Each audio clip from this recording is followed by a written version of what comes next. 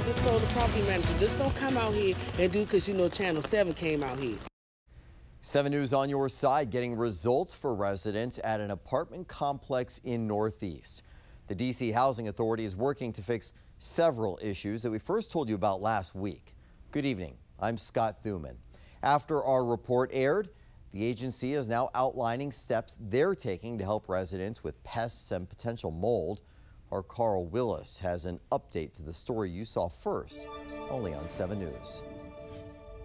Yeah, we are back here at the Langford Terrace Apartments a few days after first telling you about some of the conditions in some of the units here last Friday.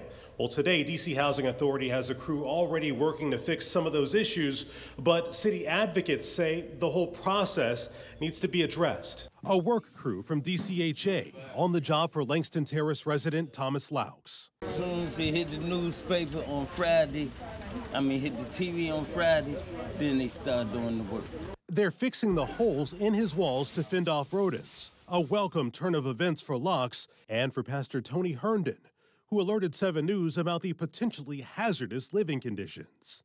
And it shows me that when they are working together with the tenants, they can get the job done. He says elected officials should match this responsiveness in the future, saying he's only received a call about this from at-large council member Robert White, who saw the initial 7 on Your Side report. The only contact that we had was with DCHA, and we were able to talk to them, but that doesn't stop with him. Wednesday, the D.C. Housing Authority told 7 News they've contacted a contractor to test the areas in question for mold and have made multiple repairs and carried out several pest control treatments over the past few months in certain units.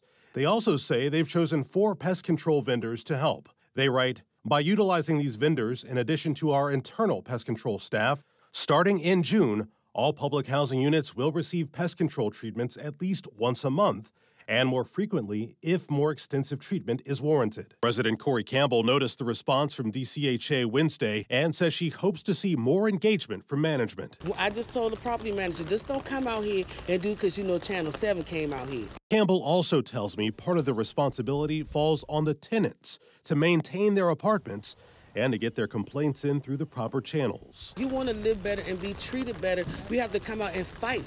We have to let our voices be heard. In Northeast Washington, Carl Willis, 7 News.